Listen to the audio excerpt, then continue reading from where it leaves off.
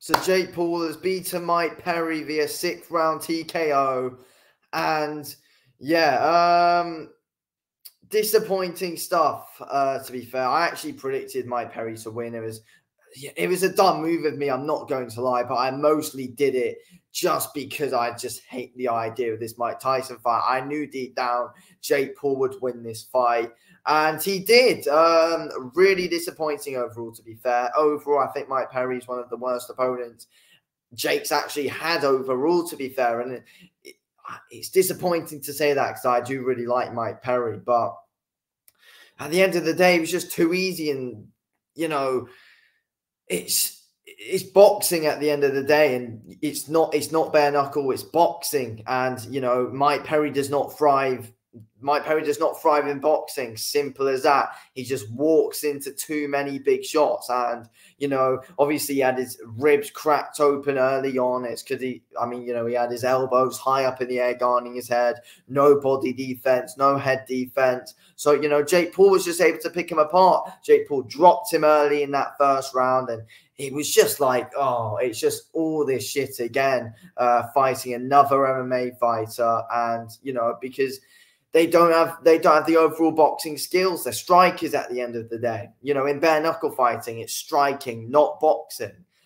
You know, boxing's the sweet science. And I mean, you know, Jake Paul's skills are far from the sweet science. But, you know, when you're up against an MMA striker, you know, you're going to look half decent. But at the end of the day, though, Jake Paul didn't even look all too good, if we're being real. He did not look all too good. He was getting hit a ridiculous amount. Jake Paul has got zero defense himself, if we're being honest. Leaves his chin wide open. You know, it's just like whenever he tries to move his head and throw, he misses every time. He hasn't really got the footwork. I see many people saying, oh, Jake Paul's jabs improved massively. But Mike Perry was just walking right into the shot. It was just there. It was just there, though, wasn't it? Just to be thrown because Mike Perry was walking into it. How's it going to, like, what would that jab be like against an actual moving opponent? We've already seen it. It's non-existent. It was non-existent when he fought Tommy Fury, especially. When Anderson Silva showed a bit of movement, the jab was non-existent from Jake Paul. But when someone's walking right into it, it's going to be there. And yeah, Mike Perry was there for the taking with that jab, and Jake Paul was able to pick him apart with it, get that right hand going. I mean, you know, look, Mike Perry's got a fantastic chin, as he showed us, we know, but it was just too easy. And, you know, Mike Perry just wasn't really able to close the gap down. I think I gave him round 3 or something like that because he closed the gap down and was landing, you know, decent shots because Jake Paul leaves himself ridiculously open so much. He's not even area level, if we're being honest. That's the big reality. Jake Paul's not even area level. You know, if we're talking like UK British boxing wise, but at the end of the day, it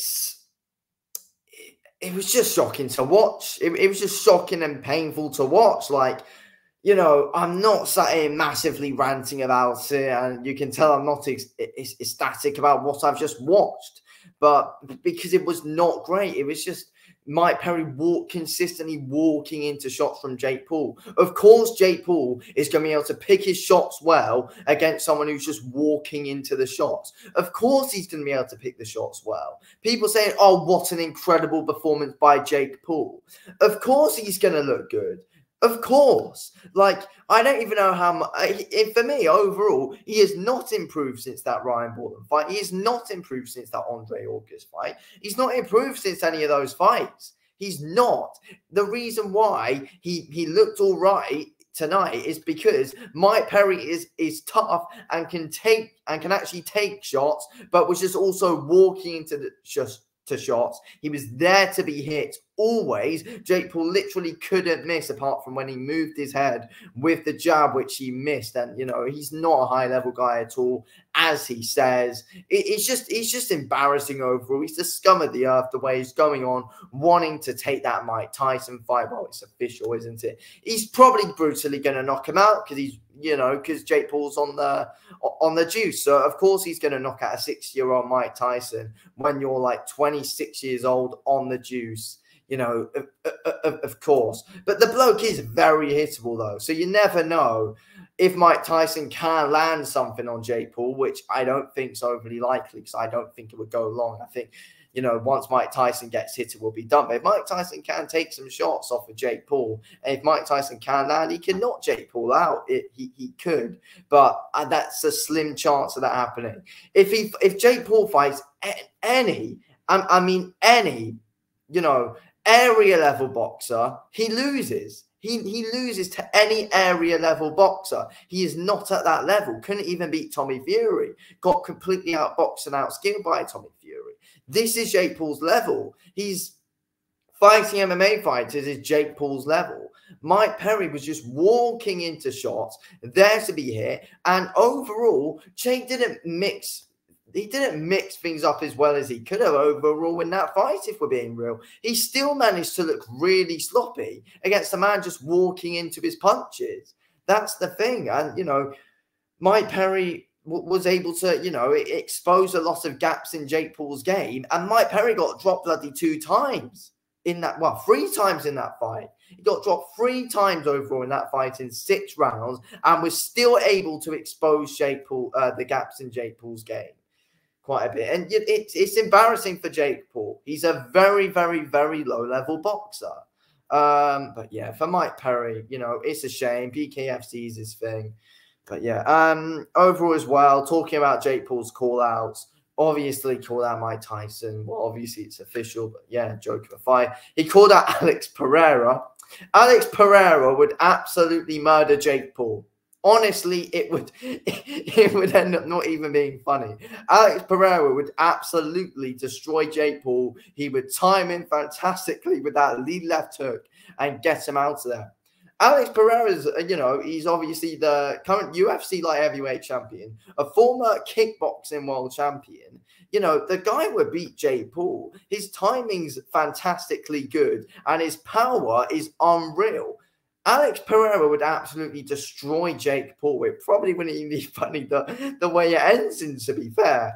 Honestly, Alex Pereira would absolutely wipe the floor of Jake Paul. Jake Paul doesn't want to go near that. Also, stop calling out MMA fighters, though. Fight boxers. Don't fight Mike Tyson. He's 60 years of age. He's about 30 years past his prime. So yeah, I just don't get Jake Paul, to be fair. I just don't get him.